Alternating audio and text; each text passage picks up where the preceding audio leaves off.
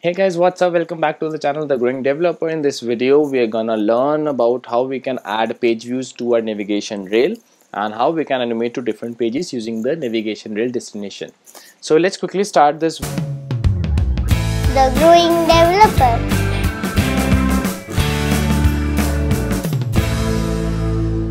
We have a row. Inside this row, as a children, we'll pass the navigation rail first, and then it would be an expanded widget. Now why I'm using a row is that navigation rail by default, or it is recommended by the material design, that navigation rail should be aligned either to the left of the screen or to the right of the screen.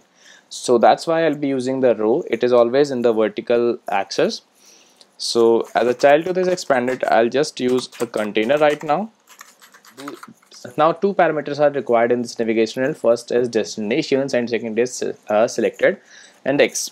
Right, so let's start, and for us let's quickly write the destination. Destination is a list of navigation rail destinations. Right, now we have three parameters here: icon, label and selected icon. So we'll use only two of them. That is, first one is the icon, so it will be icons dot home. Right, and for the label it would be a text widget saying home. Right, now we'll make three of them. First one would be home, second one would be a call, and third one would be, I guess, info. So similarly it would be icons.phone, and the third one would be icons.help.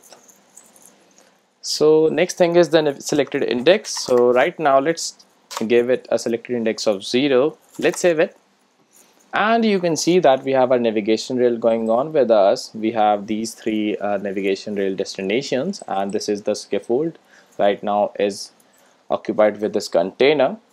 Let's give some color to the navigation rail. You can always watch the navigation rail video. It's in the info section here, so you can always watch the video that I made to get a better idea of all the parameters it has. So for the color, it has a background color property. I'll give it a background color of blue, and the selected icon theme.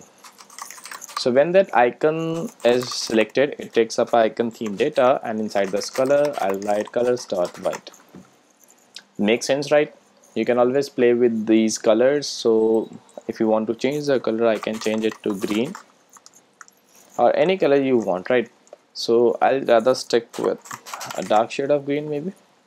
No, blue is fine, I guess.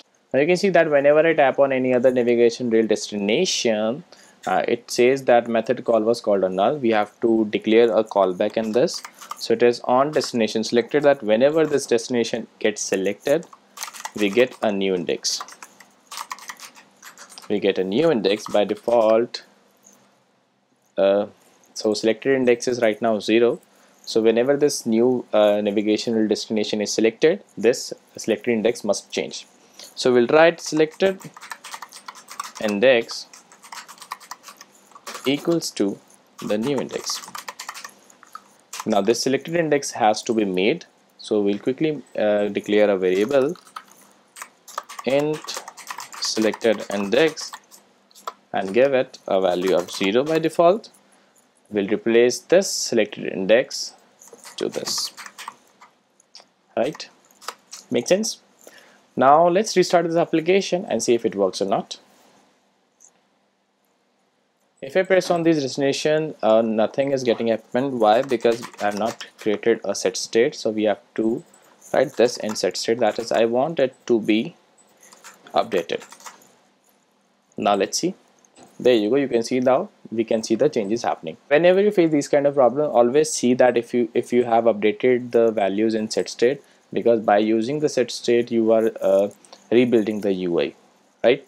So next thing is how we can manage this index with the page view. In this position we need to declare a page view, so instead of this container I'll write page view. Now it takes up a children. Inside this children I'll use containers. You can always use any number of screens you want. So for this, first color would be black for me, or rather gray, darkish shade of gray, and let's copy it 3 times because we have 3 destinations. Now for the second one it would be an indigo color, and third one would be a blue color. It's totally for demonstration purposes, don't judge me on these. And let's save it, and you can see that we have this area covered with the page view. Now one problem is now we have one problem that this page view by default gets scrolled to the horizontal axis. We want to change it to be able to scroll in the vertical axis. So for that we have the value of scroll direction. We'll change it to axis dot vertical. By default it is the horizontal axis. So let's restart this application once again, and let's see if it works. And there you go, you can see that this page is getting worked. So now we don't want to scroll this, we want to change these screens on the navigation rail selections, right? So for that we need to declare a page controller, because using that page controller only we can have the control over these pages. So we'll write page controller, wait a minute, page controller equals to page controller, and inside this we have initial page. Well, let's leave it like this, and inside this we'll write page controller. We'll set the controller value as page controller. Yeah, that's it. Now let's restart this. Let's restart the application so that we can see if everything is working fine.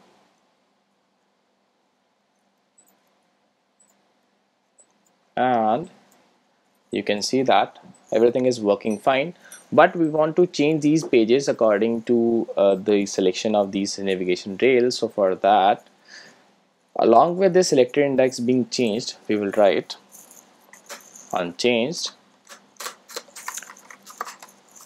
page controller dot animate to page. Animate to page means that which page you want to be animated. So here we'll write new index, right? Now the duration would be duration and the milliseconds. Right now I'll give it at 50 milliseconds. It's totally your wish. Now this is the curve, that is what kind of animation you want to have when you scroll between the pages.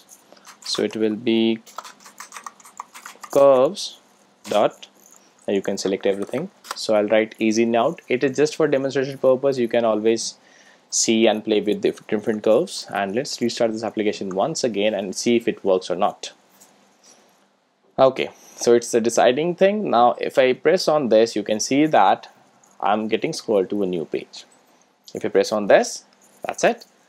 So you can see that we have implemented the page view with the navigation rail as well. Now in these containers, instead of these containers, you can always use n number of I can say n number of screens or your pages. So instead of this icon, this placement, okay, one thing that I forgot in my previous navigation rail video is that you can always change the alignment of these icons. So for that, in your navigation rail, you can see we have the group alignment. Now we have 3 values for this group alignment: -1, 0 and 1. -1 is the top value, 0 is the center value, and 1 is the bottom value. So I'll show you everything. If I give it -1, it stayed there wherever it is. If I give it a value of 0, it comes in the center. If I give it a value of 1, it comes to the bottom. So it's totally your wish how you want them to be aligned, right? And so play with the navigation rail and add something in. On LinkedIn, many of the users have mentioned me and they have played with the navigation rail. That was very cool.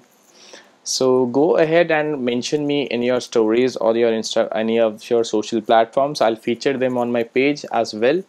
So that's it for today's video. Hope you learned something from this video. So that's all for this video. Hope you like this video. Hope you learned something from this video. Thank you so much for watching. Please like this video and share with your friends. And if you haven't already subscribed to the channel, please subscribe to the channel The Growing Developer and help others grow as well. Thank you so much. Goodbye. Have a nice day.